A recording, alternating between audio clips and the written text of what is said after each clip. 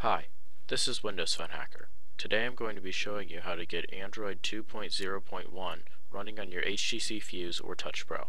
Before we begin, take note that I'm not responsible for any damage caused to your device. These steps should be completed by people with general knowledge of copying, extracting, and etc. with files on your device. First, download the file listed in the description.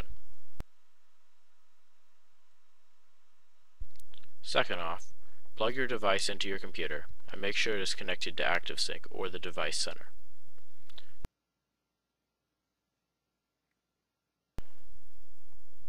Next, check your storage card's free space. You will need somewhere between 400 and 600 megabytes, the more the better.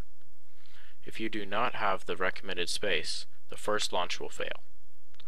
Next, extract the file you downloaded. Open up the folder that you just extracted.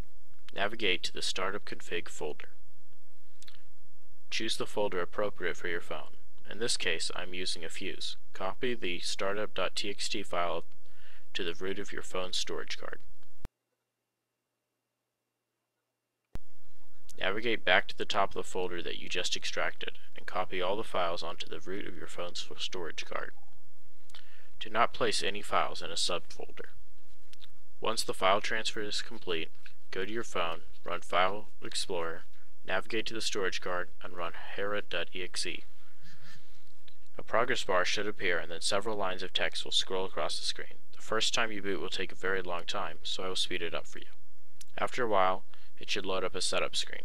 After setting up the device, restart it and run Hera again. This time should boot faster and be more stable. That's all. Thanks for watching.